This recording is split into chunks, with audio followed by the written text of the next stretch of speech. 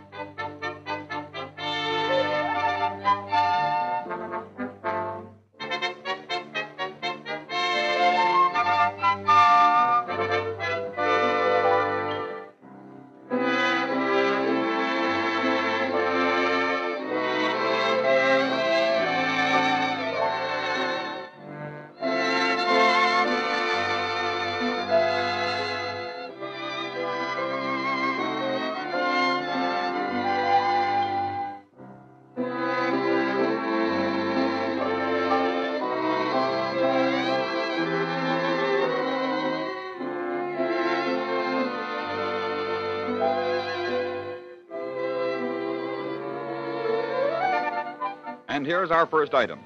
Sometimes we gasp at the fortunes made and lost overnight in a furious buy and sell flurry in the stock market. But did you ever hear of anyone earning $2 million an hour? Yes, I said $2 million an hour. It staggers the imagination to think of what that might amount to in a year or even a month. Just give me one day like that, and I'd be willing to let the rest of the world go by. In fact, I'd buy a few things I've always been wanting. But here's the proof of that amazing statement. Vance Breeze, famous test pilot, once took a plane up for a test dive. He took the ship up to 20,000 feet and dived within 4,000 feet of the ground. The dive took up 15 seconds, for which Vance Breeze was paid $8,000. If you're mathematically inclined, expand those 15 seconds into a minute, which gives you $32,000.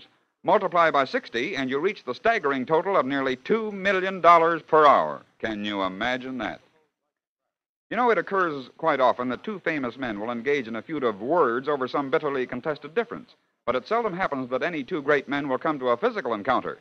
It did happen on one Thursday evening in 1931, March 29 to be exact, within the heavily draped and thickly carpeted walls of the Metropolitan Club in New York City. On that night, Mr. Ray Long, editor of the Cosmopolitan magazine, was entertaining at a banquet in honor of the Russian writer, Mr. Boris Pilnyak.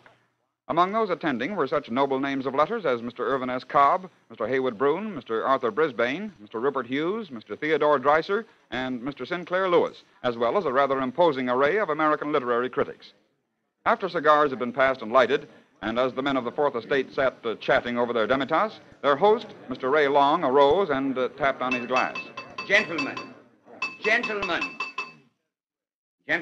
it is our pleasure this evening to welcome to the metropolis and to America a colleague from across the sea, a man of letters who has come to visit our land from the Union of Socialist Soviet Republics, a man whose fame has long preceded his actual presence among us, Boris Pilnyak. I'm going to assume the privilege of calling upon several of you to welcome this fellow penman in your own way. First, I know you'll be glad to hear a word or two from a gentleman recently from Minnesota. But more recently, winner of the coveted Nobel Prize for Literature, Mr. Sinclair Lewis. Mr. Long, gentlemen, I'm very happy to meet Mr. Pilnyak, but I do not care to speak in the presence of a man who has plagiarized 3,000 words from my wife's book on Russia. Nor do I care to talk before two sage critics who objected to the Nobel Committee's selection of me as America's representative writer.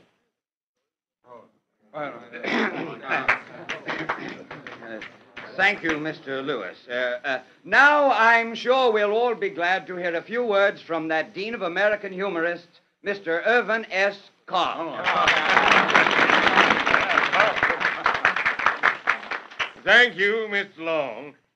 I don't know whether I'm dean or not, but one thing I'm certain of is that right now I'd rather be dean than president. Well, I suppose you'll expect a story about the old days down in Paducah, hmm? Wisely calling upon surefire Irvin Cobb, Long saved the situation momentarily. Following Cobb, others paid just tribute to the guest of honor, and at last the banquet adjourned. As small groups gathered to discuss the speeches, two newspapermen assigned to cover the event stood by one of the doors. Hey, what did Lewis mean by the one man who has plagiarized his wife's book on Russia? Don't you know? Theodore Dreiser. What? Sure, you remember? Dreiser... Hey, look. What's the matter? There they are. Lewis and Dreiser sitting at that table, talking. Yeah, man, and how they're talking. Come on, let's get up a little closer. Dreiser, you're a liar and a cheat. For the love of Mike! Dreiser slapping Lewis in the face!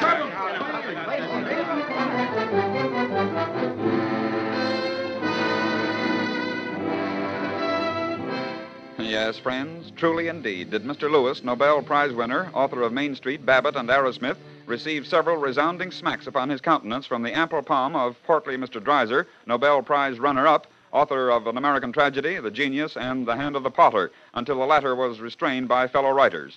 The next day, remarked Mr. Lewis. Dreiser's a pretty big fellow. He must weigh close to 200 pounds. I'll bet he could have put up a good scrap if they'd let us go. Still, he's pretty old. Must be 60. You know, he was an established editor in New York when I was just a kid trying to get along. The incident, however, is closed as far as I'm concerned. Can't two men have a private squabble without all this fuss being made over it? When, after some difficulty, Theodore Dreiser was located at his apartment on 57th Avenue, he made the succinct comment. It was the proper retort to any insult. And thus did 1931 witness the amazing progress of battle-et between two of America's leading writers. Can you imagine that? God helps those who help themselves. And that's a saying that's well enough known to everyone, but here's a case where it was put to practical use by the famous American statesman, Benjamin Franklin. It's one of those human interest stories that take the varnish and veneer of legend away from our national heroes and make them just plain human beings like ourselves. It seems that Benjamin Franklin was traveling one night in bitterly cold weather. He reined his horse up in front of a cozy-looking tavern, and one of the hostlers ran up to meet him. Good evening, sir. It's bitter cold tonight. Yes, it is. But I suppose I'll be able to thaw the ice from my bones in your tavern here. Looks cozy enough. Well, I don't know, sir. A lot of others had the same idea. A few of the townsmen are toasting themselves in front of the fire. This saves wood in their own homes. And no place by the fire for a frozen traveler? None at all, sir. But you can try.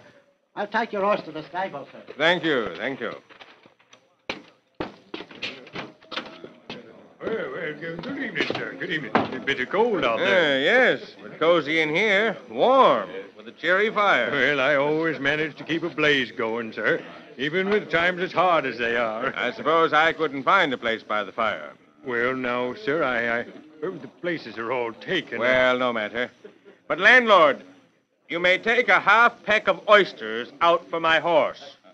A half peck of oysters for your horse? A half peck of oysters for my horse. Very good, sir. And, landlord. Yes, sir? On the shell. Oysters on the shell for a horse? Bless my soul, I'll get them right away, sir. Oysters on the shell for a horse. I'm going out and see the horse eat them. A seat by the fire. Nothing like it on a cold night. So Franklin seated himself comfortably in one of the vacated chairs by the fire. But it wasn't long before... I beg your pardon, sir. I beg your pardon. But your horse won't eat the oysters. Oh, won't he? Well, no matter now. Just bring them in here, and I'll eat them myself. And so Benjamin Franklin, the humorist and statesman, got himself a warm place by the fire with no fuss, no bother. Can you imagine that? Comes time now for another of our Can You Imagine That musical oddities. We all like to play detective, and now we're going to give you your chance to do a little melodic snooping. If you ferret out the clues, you can award yourself a bright badge and a diploma complete with fingerprint outfit. First, let's listen to a composition of the immortal Frédéric Chopin, whose delicate musical traceries have left him undying fame. While you're listening to it, try to figure out what popular tune of pre-war days sounds very, very much like it. Are you ready? Then listen to Chopin's Fantasy Impromptu in C-sharp minor.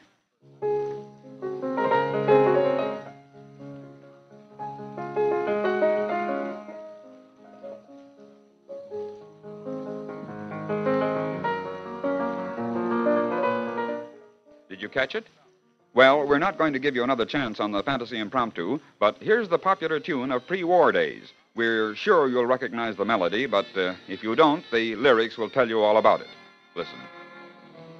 I'm always chasing rainbows, watching clouds drifting by. My schemes are just like all my dreams, ending in the sky. Some fellows look and find the sunshine. I always look and find the rain. Some fellows make a winning sometime. I never even make a gain. Believe me, I'm always chasing rainbows, waiting to find a little bluebird in